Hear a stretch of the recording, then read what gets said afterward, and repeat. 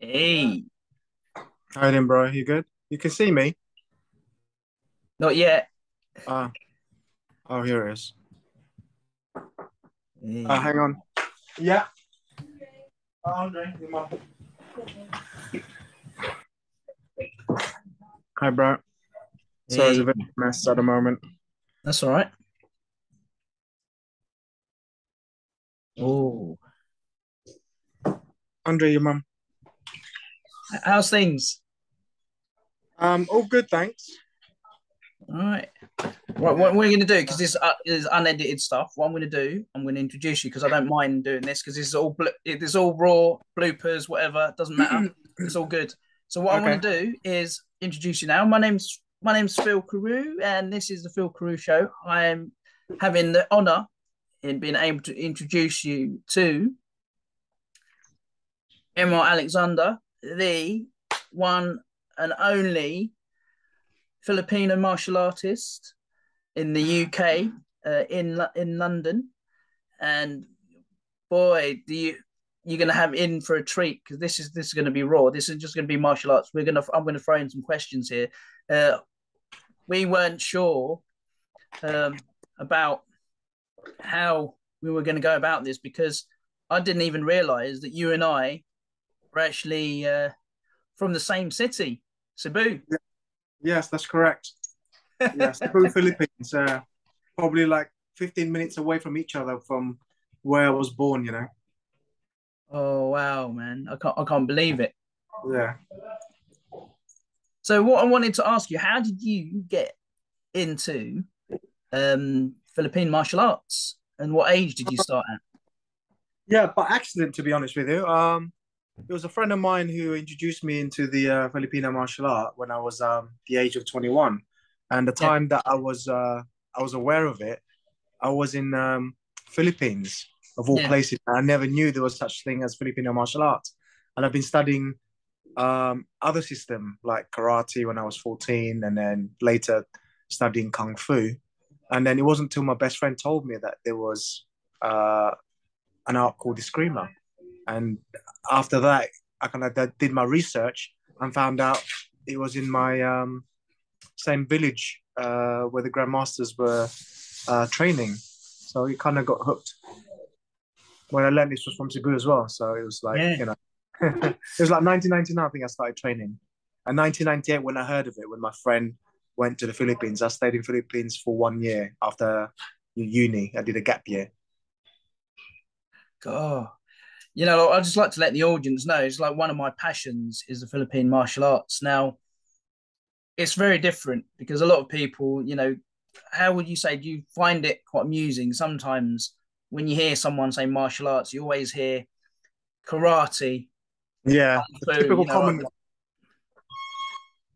like karate, kung fu, with the Bruce Lee, and they misperceive that they don't realize that there's more than one martial arts. You can't just label it as just that because there is so many different combinations of martial arts out there.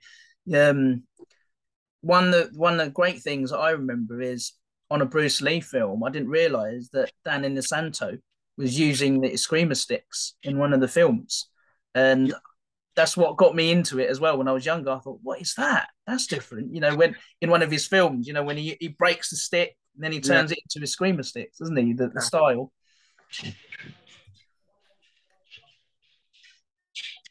So what about the competitive side of you? How did you get involved in that when you were learning? What got you into wanting to compete?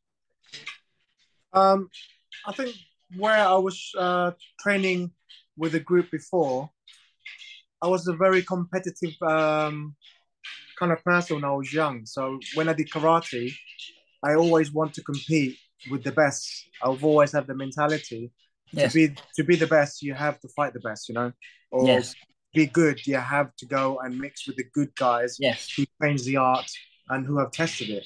So I've always had it in my young age when I first did Tang Soo Do. I did the British Championship, and I was British champion back then in 1994.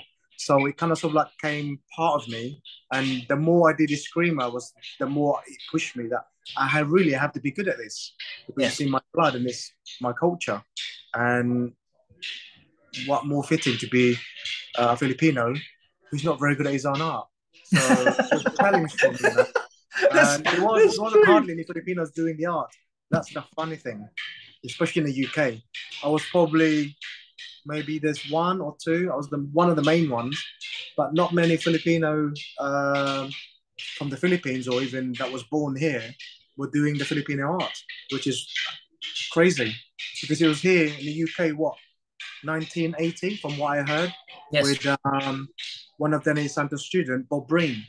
Yes. But I've never heard of it. And I was into martial arts, you know.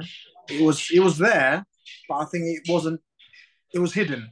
It wasn't introduced as it was a Filipino martial art, if you know what I mean. Yes. Including Bruce Lee had sticks in one of his movies. Yes. But everyone thought it was kung fu, you know. Yeah. This is it. So The hidden thing. It's always been there in the background, but people never knew what the art was. I never knew, and I was growing up in the UK until a best friend of mine really told me about it. So in terms of the Philippine martial arts, because I know there's so many different grandmasters and there's different areas of it, just like, you know, of the kung fu, you know, because there's different things, isn't there? You know, like the Wing Chun, and, you know, with karate, you've got like Wadaru, Kaikushin, and then with the Filipino martial arts, Dos Perez, I didn't realize in Cebu, you know, I was growing up there, and even when I go past, I keep seeing these insignias, you know, with the actual Dos Perez. I thought, what's this, Mum? Dos Perez, what's this? This looks good. You know, I thought, oh, I've got to get in the action of this. This is like my heritage, you know, back, you know, as a Cebuano, you know, you're back there and you think this is in Cebu and it's on our front doorstep. And I didn't even know what it was. Yeah, exactly. That's how I felt when I was on holiday, you know.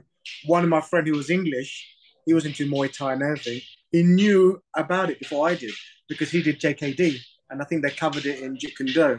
Yes. Again, it was Dina Santo blend when I first started, which I did Jeet Kune Do as well, I think for a couple of years. Yes. And so I found out that Eskrima was really its own particular art. Yes. And it was complete.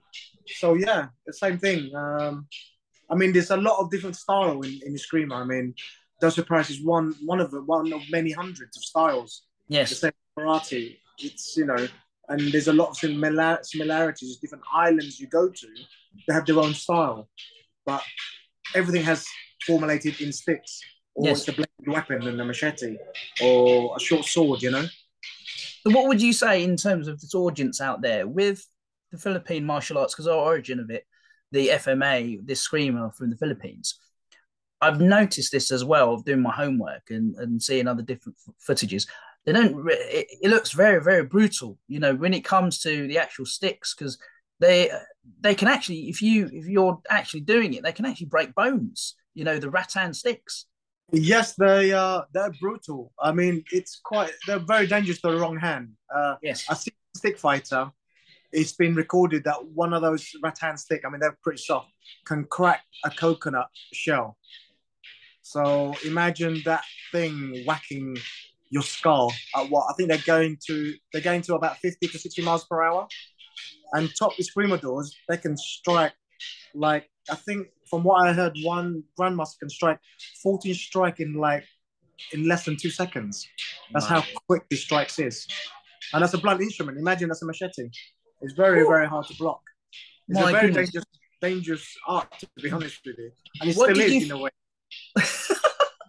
Oh yeah. Oh, what did you feel like when you actually, the first time when you had your first competition with the screamer sticks? What did it feel like? You know, when you actually got hit, and then you're actually like, oh, this is raw, this is real. You know, if I didn't wear all this padding, how much more do you think it would have been like? You know, if you got struck by that? It was nerve-wracking and scary at the same time because you got these guys bashing the hell out of you, and you just fortunately you got a gear on, and you can still feel it.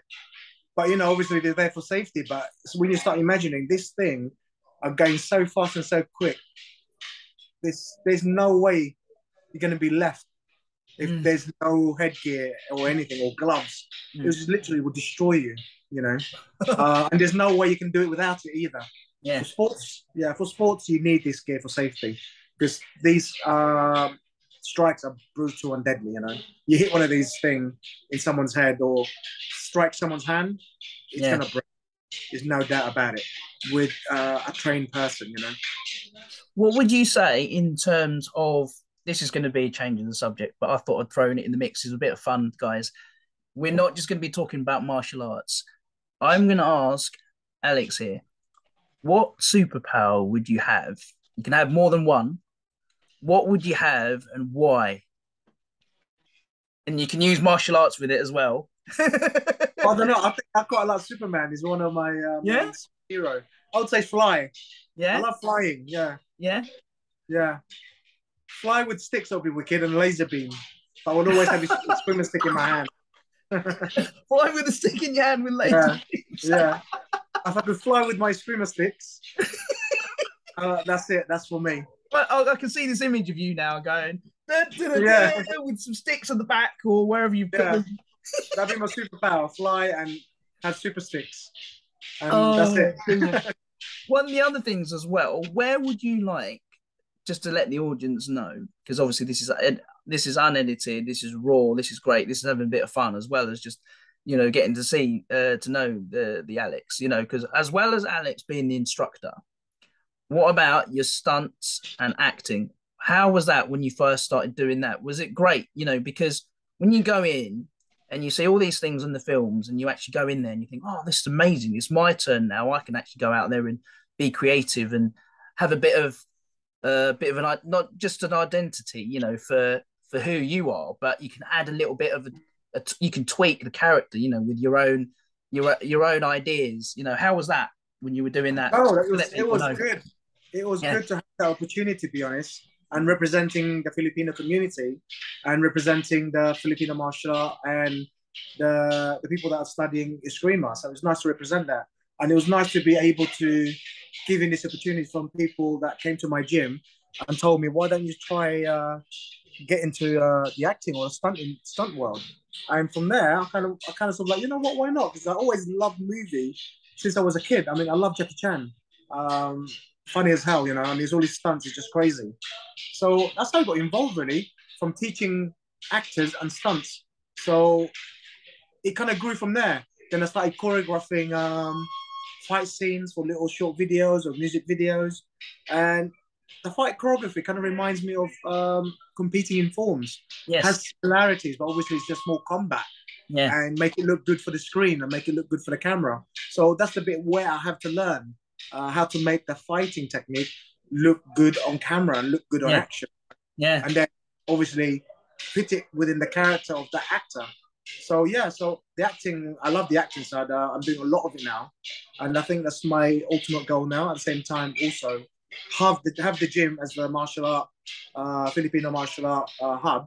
But yeah, the gym's growing into the film industry. I think that's where it's gonna go.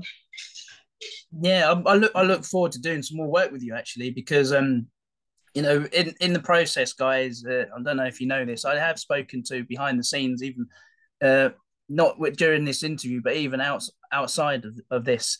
I have spoken to Alex about this, and I'd like to do something with him. So look out for this, guys, and look out for Alex and some other films because when I finish this, I will actually add some information on my page just to let you know what he's been doing. If there's any current events. Oh yeah, while we're talking, just to remind me, what have you got at the moment? Have you got any current events that you're actually doing, Andre, Alex?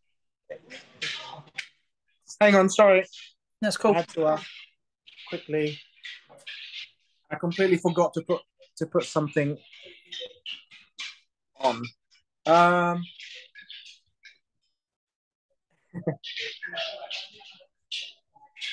Sorry, I turned off the video because I should have put this t-shirt on. Yeah, Sorry, I shouldn't be wearing a pink Adidas. I should be that's all right. advertising. Club, Do you so know yeah. what? I was going to actually ask you this. Your apparel, I'd like to get one of those. Got Oh those yeah, the you can get bad that on. boys. I can send you a link. So I thought I'd wear this one. So yeah, this is my club. Oh, So I yeah, like that. back to your question. Well, as you know, I've been doing quite a lot of stunts lately. So I was on the Marvels recently, filmed late last year. Come off that and went straight into Willow TV series. I Yes. did a double for that one, a stunt double with one of the main actors. That was an amazing job. That was the best job I did because we did that in I think Cumbersan in Wales somewhere. Yeah. But I can't say too much who I was doubling. Yeah, of But course. Yeah, no, that's fair enough. you'll know who I am. Yeah. Yeah. But yeah, I did that for a while. Then I did next one. I did a Stunts for Heart of Stone, Gal Gadot. So there was a stunt performer for that one. That was my recent one. And then obviously now I've been auditioning for other things as well. There's so many jobs around. So hopefully in a couple of weeks I'll be on a big job. But yeah.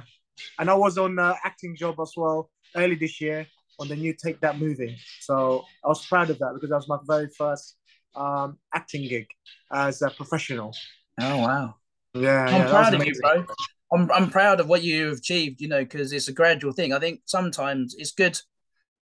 What would you say to anybody out there when they're not sure? Because what would you say to someone that's out there that's quite unsure and they're stuck and they want to try something out like this?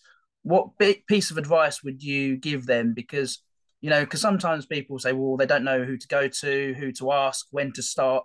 Because obviously it's more of a journey, isn't it? Rather than just think, oh, I'm gonna get an agent, I'm gonna get someone, I'm gonna do this, I'm gonna do that, and then bang, it's just gonna happen. It doesn't necessarily happen like that. Obviously, you've had to go through certain things to get to where you are, and to be able to get that, you get all your credits as well, and I've noticed that, I've been following you for a long time, even before you were acting, and and this is the funny thing about it. We folks, we are fellow mothers. We're fellow.